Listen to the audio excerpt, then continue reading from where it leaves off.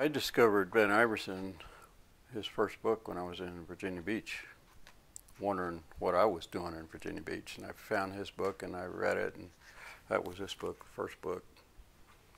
And I thought, boy, this is really interesting stuff. So I wrote him a letter and he wrote back, and we started a conversation through mail. It was pre-internet days, so it was typed it out, put it in an envelope, put a stamp on it, wait for his reply. But we did that almost every day for 14 years. And we met several times at conferences, and he came to visit a few times, and I went to visit him once in Oregon. And quite a human being. He was what you would call a rugged individualist when we still had rugged individualists in this country. He grew up in the timber industry. In Oregon, his dad had a sawmill, and of course he worked the timber. And then he studied at university and got a civil engineering degree, and he became quite prominent in California highway system and the Oregon system. And he started his interest in this arithmetic way back in the 40s or 50s. And he became a programmer.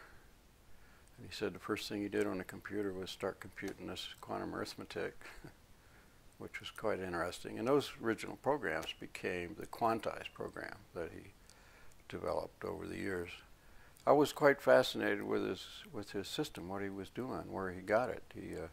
He said he intuited it. He got it mostly through dreams. His contact, he said, was Archimedes. And Archimedes would appear to him and give him all this information, and he developed a system. That's the way he did it. In fact, his quantized program has a few lines in it that doesn't make any sense. And I asked him about it. He says, "What are these lines? You know, what's this do in the program?" He says, "Well, I don't know." So nobody really knows what those lines do unless they're better programmers than we are. Of course, I'm not much of a programmer. So anyway, we developed a relationship and got to know each other over the years. And he told me, he said, I wrote my first book and I gave it to the Edgar Cayce Library when we visited one time. And he went back home and he said nobody ever showed any interest in it. So he forgot. He just let go of it, the whole thing, until I wrote him. And that sparked his interest again, and he got alive, and he started writing, and he never stopped writing. The guy was a demon writing stuff. And so eventually he wrote 3 series of books, his first book and then 3 series. First series was Pythagoras in the Quantum World. He wrote quite a few editions of this, and he rewrote every volume at least once. And then he had this aggravating habit of putting the same title on different books. And it's driven everybody crazy trying to get him sorted out.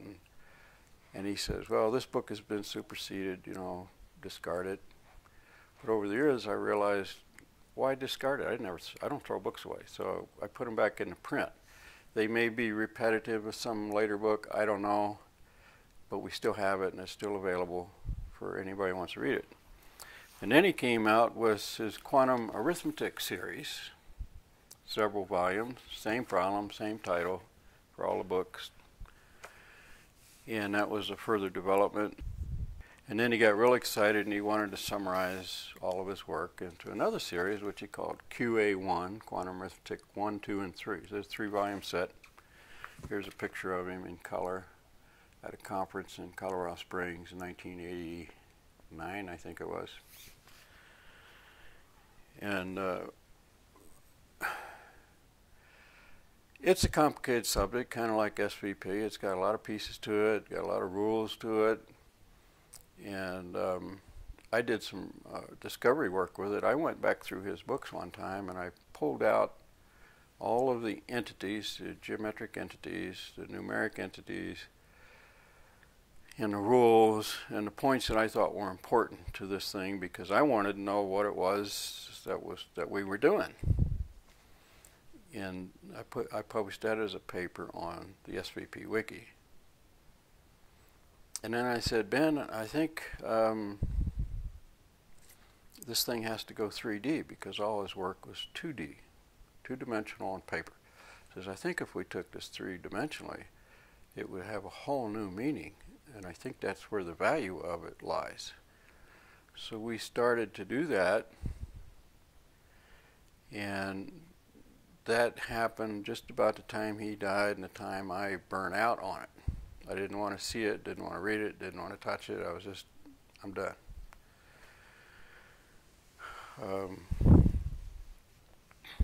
It basically is, as I understand it, it's a system of doing arithmetic with areas, like a square. So many squares would equal another bigger square, and they were all identified by letters. And it was kind of neat, except we never found a use for it. I think if we take it 3D, we'll find uses for it, but we never found a use for it in 2D. Very curious process he developed. It's amazingly intellectually challenging and really neat, but we never found a use for it. And then he took an interest in SVP, the work I was doing, so he tried to match his work with music, or the elements of music. And in those days, we really didn't know a lot about SVP. And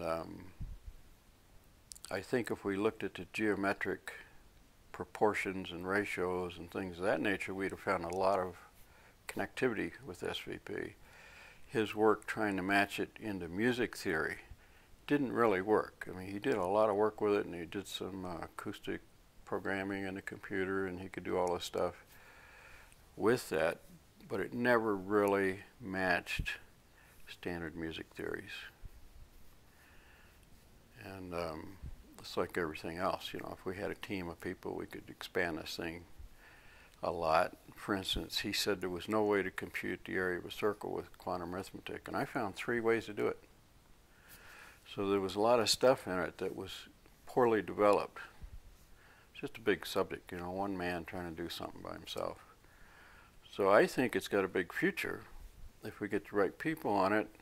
We start looking at 3D projections like projective geometry. I think it would match in there very well. In the meantime, I'll keep carrying his material in the catalog, and if there's any interest, maybe something could be developed on this end.